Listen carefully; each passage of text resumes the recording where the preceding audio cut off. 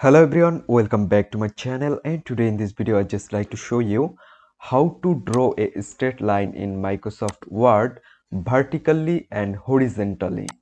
So if you want to draw a straight line like vertical or horizontal, how can you draw this line?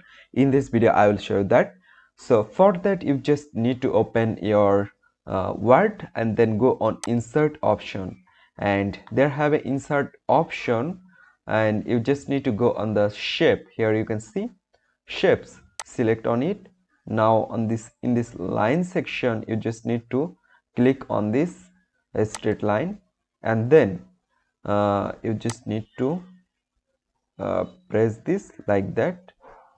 This is vertically. You can make it bold, and this is vertically, and now make it horizontally like that. Go on insert, then shapes, and then you just need to select on this straight line again, and now make it horizontally. That's it. Now if you want to make it bold, select on this bold, and in this way if you want to add again more shapes, just select on it and then do that, like then you can make it again bold. So that's it, and in this way you can insert vertically or horizontally a straight line in Microsoft Word very easily.